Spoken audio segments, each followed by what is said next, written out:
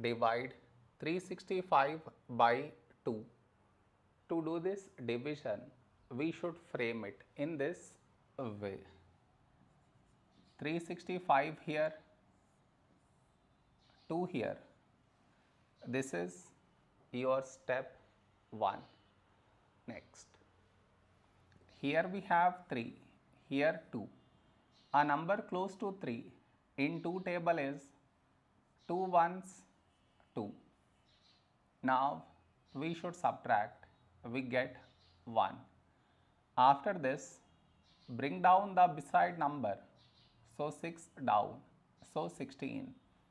When do we get 16? In 2 table, 2 8s 16. Now we subtract, we get 0.